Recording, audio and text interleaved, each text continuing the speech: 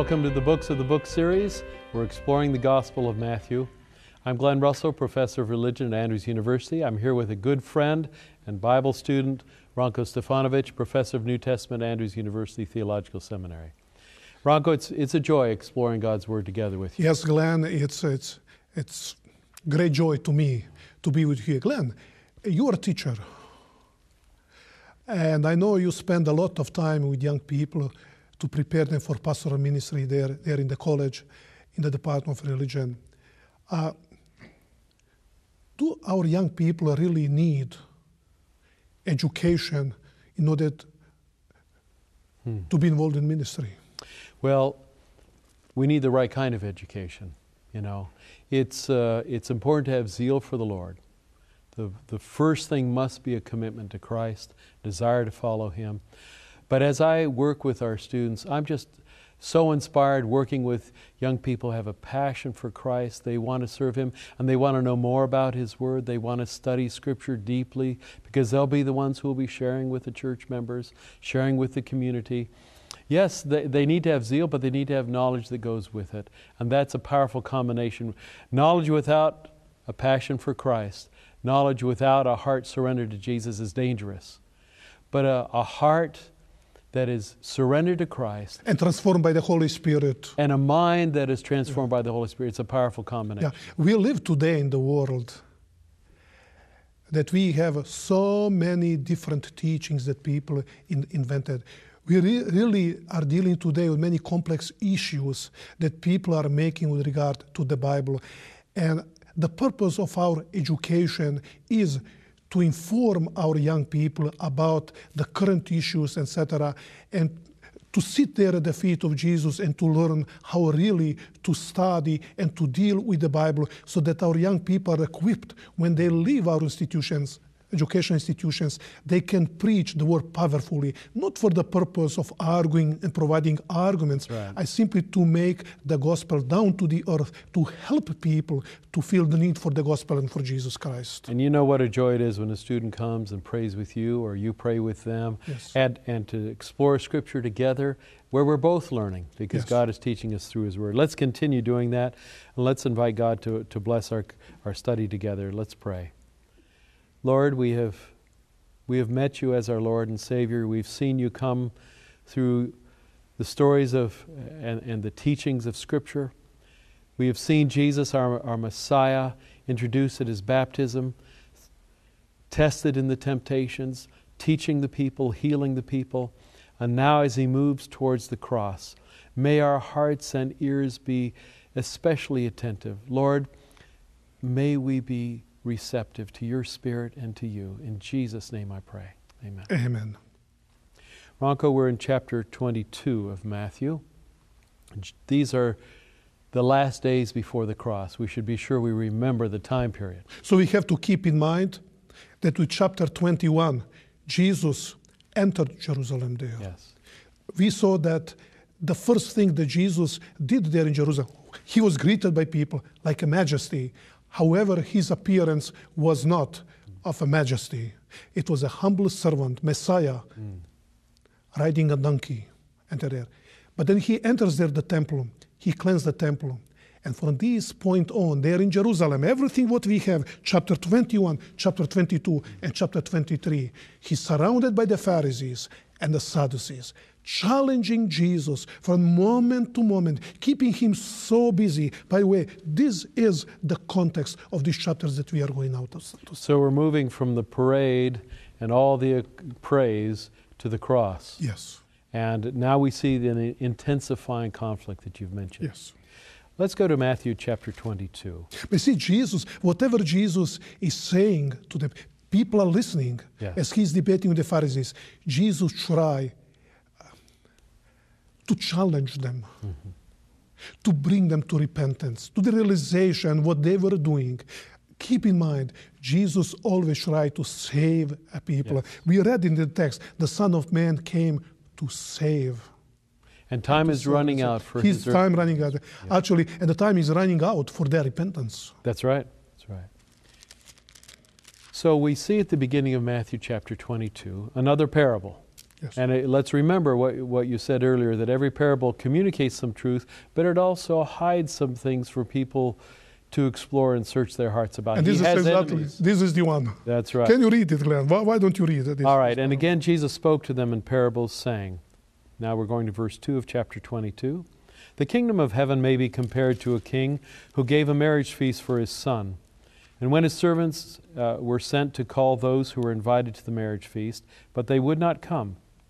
And again he sent other servants, saying, tell those who are invited, behold, I have made ready my dinner. My oxen and my fat calves are killed, and everything is ready. Come to the marriage feast. But they made light of it and went off, one to his farm, another to his business, while the rest seized his servants, treated them shamefully, and killed them. The king was angry, and he sent his troops, and destroyed those murderers, and burned their city. Then they said to his servants, the wedding is ready, but those who were invited were not worthy. Go therefore to the thoroughfares and invite to the marriage feast as many as you find. And those servants went out into the streets and gathered all whom they found, both bad and good. So the wedding hall was filled with guests. But when the king came in to look at the guests, he saw there was a man who had no wedding garment. And he said to him, friend, how did you get in here without a wedding garment? And he was speechless. Then the king said to the attendants, bind him hand and foot and cast him into outer darkness. There men will weep and gnash their teeth, for many are called and few are chosen. Again, another statement that's familiar for us. Many are called, but few are chosen. But now we understand it a little better in light of this parable. Actually, the entire point of this parable is verse 14. Many are called, but few are chosen. So, let's try to see a few details what this parable is all about. It's about what? What is the event here? It's the wedding. What is the wedding? When, according to the ancient Jewish practices, a young man would go to the gentleman's house, the wedding would take place. The wedding is a moment, an occasion when you have the bridegroom and the bride, they join together. This is the main point. Getting ready that takes place. But the main point is, who is the bride that Jesus was talking about? Who are those guests? By the way, this is the same concept is found in the book of Revelation. Yes. We see the church is both the bride and the church is also the guests that are invited to wedding. So we have here two different imageries. Okay, so who are these people? It's evidently the Jewish people. They were waiting for the bridegroom, for the Messiah to come. He came. Why? Marriage. To be united with his people because they were waiting for him. Actually, what happened? The call was made. The marriage is here. The wedding is here. The feast is ready. Did they care? No. What do we have? I mean, it's tragic because the invitation comes. And you know, in the East, many times time is a little less exact. Yeah. And so some have thought, well, it's not quite time. It takes a long time to prepare the food. We'll do some other things. We'll procrastinate. But now they go beyond procrastination to rejection. And even more. Some of them, they seized those servants, they mistreated them, and even killed them. Do you see what the parable can do? This is exactly the history of the people of Israel, killing the prophets, you know, all those, things that they were doing, yes. The messengers, etc. Actually, Jesus told them a lot, but they couldn't accuse him because Jesus did not make a direct speech in addressing the situation there. But it seems that, and may I just pause for a moment and remind us, let's not try to take every detail of this and make it an allegory. Because Jesus is not saying that God is like a king who will slaughter people who don't accept his invitation. The main point is an invitation has come. They come. And also, there are consequences for the rejection. That's right. Jesus makes very, very clear, not only here, there is also another place that Jesus makes there will be consequences. But then Jesus goes beyond that. You know, And what is that? he's such a masterful storyteller. Yeah. And I just want to say to you viewers, take time to read the scriptures and the stories. You'll be amazed at how Jesus was able to draw our attention in. So many times you think the story could stop there, but he goes a little further. It's not just that he brings others in, the Gentiles, but now someone is in who shouldn't be. So what is then the next point? It's interesting that he comes and he notes that there's a guest there without a garment. So the wedding feast is ready. But what is the problem? There are no guests, there are no participants there. So he instructs the servants what to do. Go to streets, go to the corners, go to those homeless people, all kind of people. Go, bring them all, because I need the guests in my house. I need a guest there in the feast. Go to those who are unworthy, because the worthy have not responded. And he says, and the wedding hall, verse 10, and the wedding hall was filled with the dinner guests. And I know, if we have here at the end of the story, I say, you see, those who did not accept Jesus, they were rejected. Now the Gentiles were added. But this is not the point of the story. Unfortunately, people can read something that Jesus never intended, because this is the real conclusion. What do we have in verses 18 and 12? You have a guest who's come, he's at the wedding, but he's not wearing the wedding garment.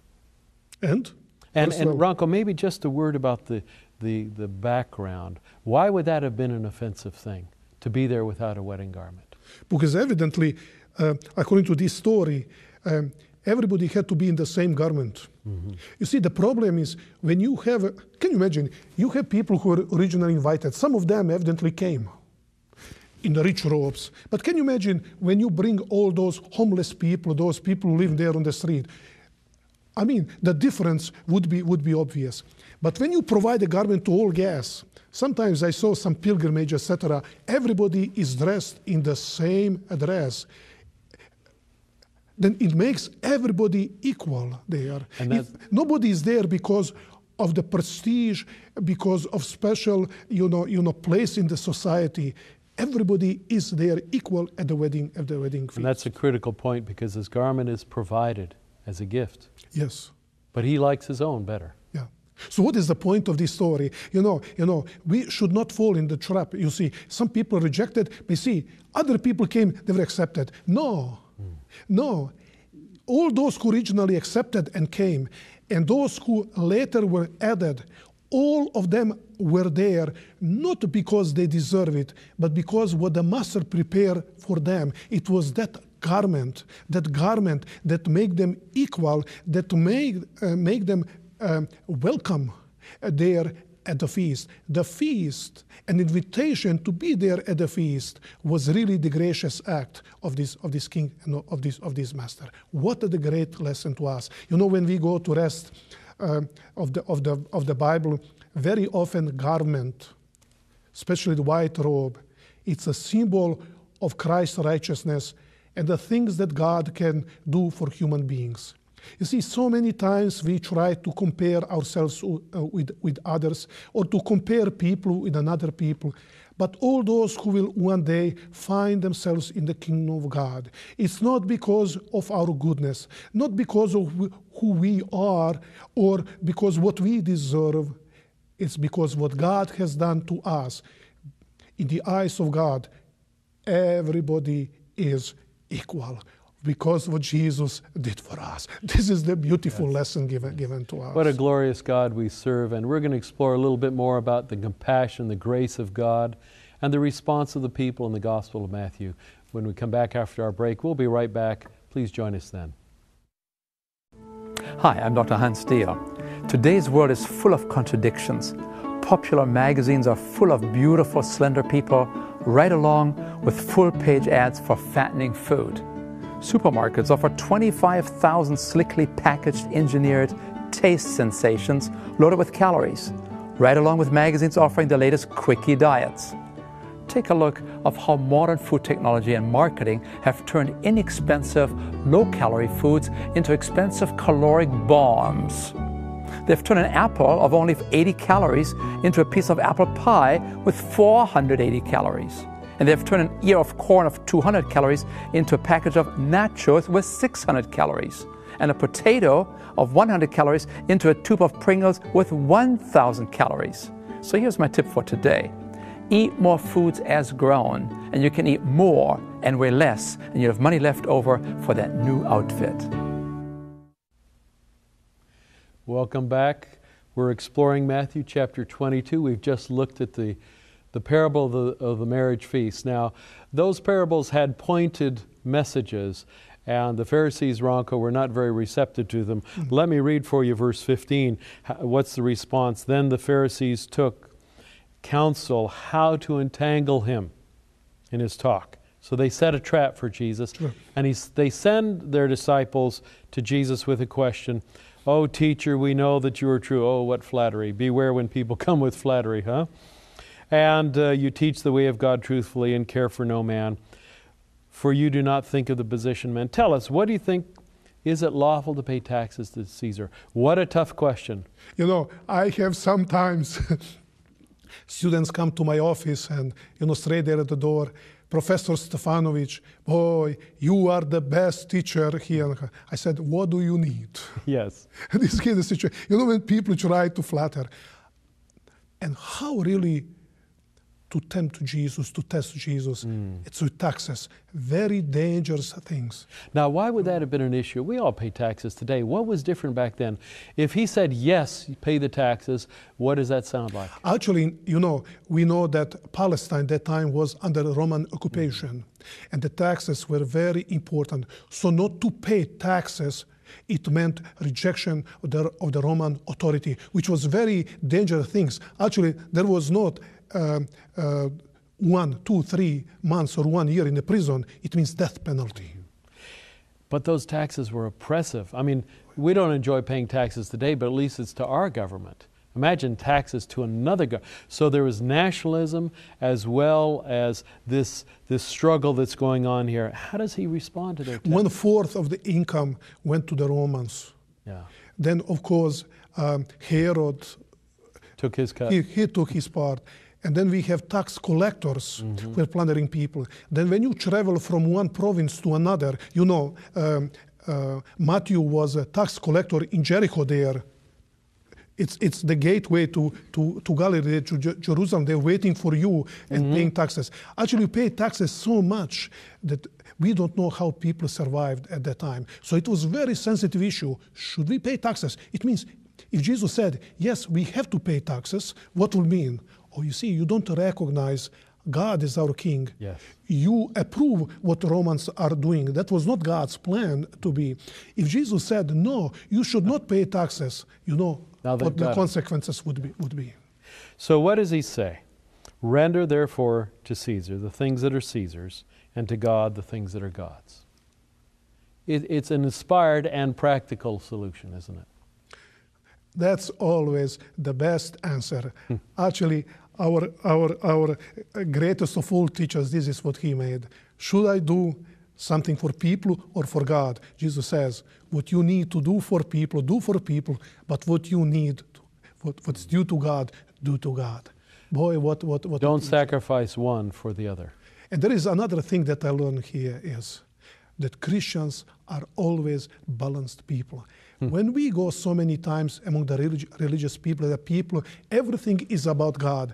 When you see the way how they treat people, how they relate to the people, there is nothing of that godliness, that they practice in their lives. There are some people who really, everything is about humanity. Love for people, love for people. But when they see the way how they relate to God, there is nothing that in God.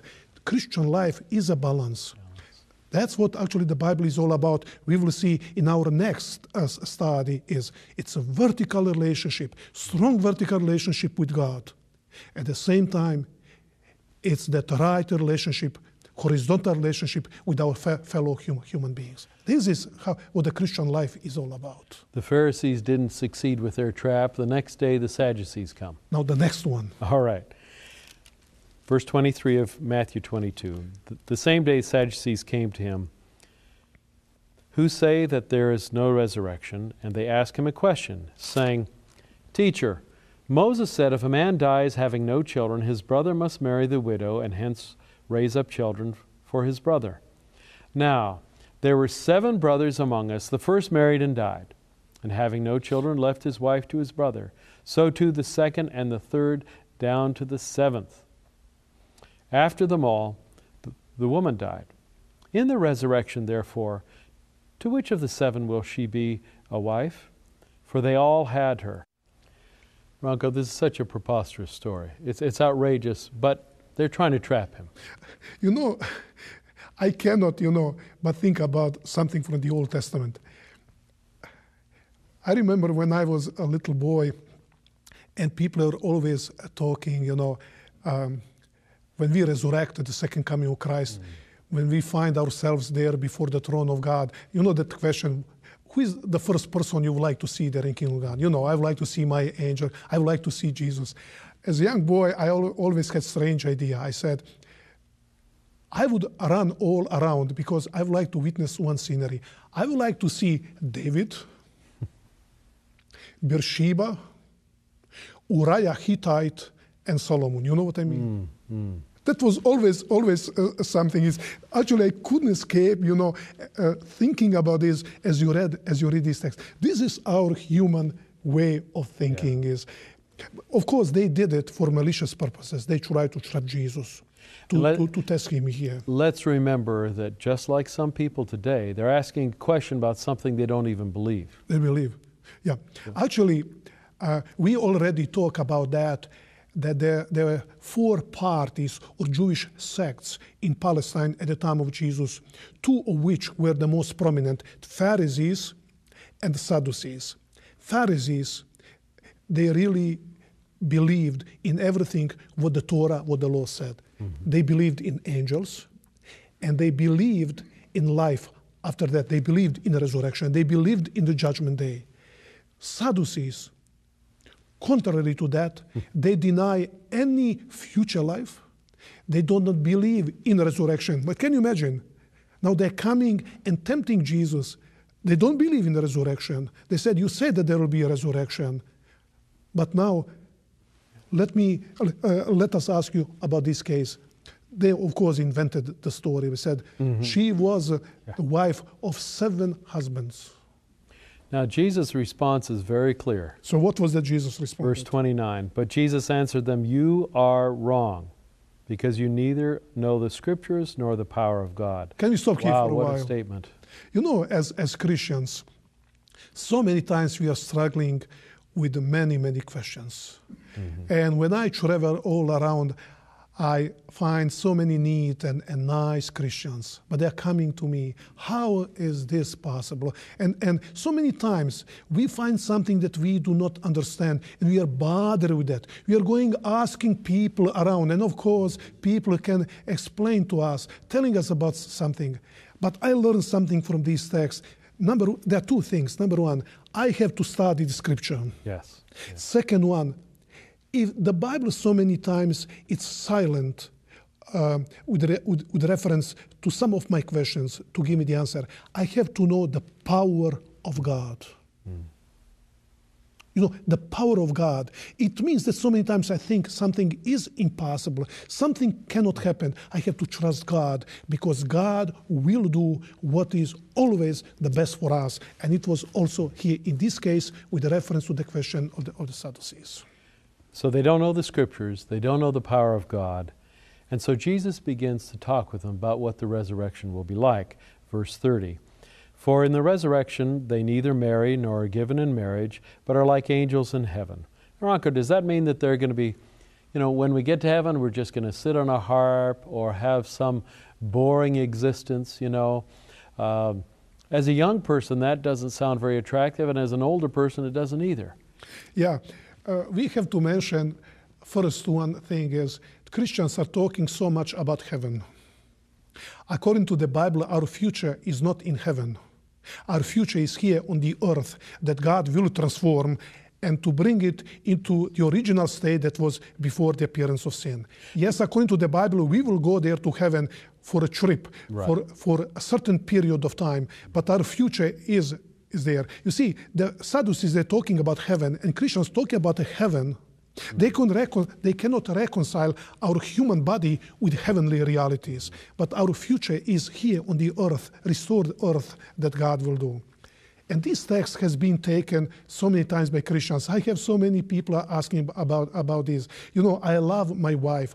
I love my children. So one day when we get there to heaven, I will see one person and I will ask, do we know each other? Oh, yes, we lived 20, 30, 40, 50 years ago. You were my wife or you were my husband. What kind of God is that? Some kind of strange amnesia that we forget everything. See how people can take one biblical text out of the context. Jesus made this statement with the reference to the question of the Sadducees, not to tell us that the second coming of Christ, we will be divorced from our families, to tell us there is no marriage after the second coming. Doesn't make a difference. There are no weddings there in the heavenly place. Let's focus on the point that we'll be like angels. He's not just talking about their marital status. He's talking, what are angels? They're beings in the presence of God who are spending their lives praising Him and celebrating living in this wonderful world. So what is the mission? What is the intention of angels? Not to think about the marriage. Yeah. It's about the give glory of God and to enjoy that beauty of the universe and heaven that God will give us to us. You see, the Sadducees were focusing on the non-essentials. But Jesus tried to direct their attention on something that is eternal and that is essential. Yes, we will be there with our families, but there is no wedding because those human relationships based on marriage will not occupy our attention in eternity after the second coming of Christ. This is the main point that actually Jesus wanted. And we have to admit that we just don't know some things. That's hard for us to do. Sometimes it's hard for us to say, I don't know. The Bible hasn't told us. We need to be silent on some things when Scripture is. But we do have the indication from the resurrected Jesus that He knew His disciples and they knew Him. He was different, but He was the same person. So we do know that there will be relationships in heaven. Glenn, is it interesting is when Christians are reading this conclusion that Jesus made, the conversation with the Sadducees, so many times they're perplexed. Some even are upset. Yes. Thinking that Jesus thought that families will be separated one day, we will not be together. But when we read in verse 33, it says, when the crowds heard this, what Jesus said, they were astonished at His teaching. They understood clearly the message that Jesus made here. Because His last point is so powerful, He says, He is not the God of the dead, He is the God of the living. Glenn, I would like to address our viewers is to tell them, heaven will be a beautiful place. There is nothing in that heaven that will make us uncomfortable. It's the place that's supposed to be to make us happy.